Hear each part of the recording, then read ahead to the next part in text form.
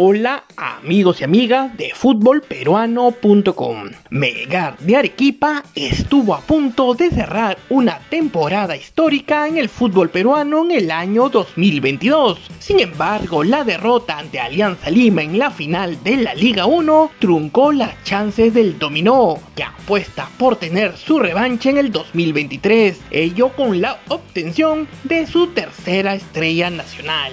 Es así que el actual subcampeón del fútbol peruano y clasificado a la fase de grupos de la Copa Libertadores 2023 ha ido sumando sus fichajes de manera silenciosa, aunque su principal apuesta fue por la renovación de sus principales figuras de la temporada pasada. Quien se quedó a cargo de la plantilla de Melgar fue el técnico argentino Pablo Lavallén, quien tendrá la responsabilidad de iniciar el proyecto que tiene como finalidad el imponerse en la Liga 1 y ser protagonista de la Copa Libertadores. Para cumplir dichos objetivos, los rojinegros ficharon a los jugadores Yamir Darrigo, quien se desempeña como volante. En la misma posición llegaron Sebastián Cavero, el argentino Tomás Martínez y Andrés Vázquez. También fichó por Melgar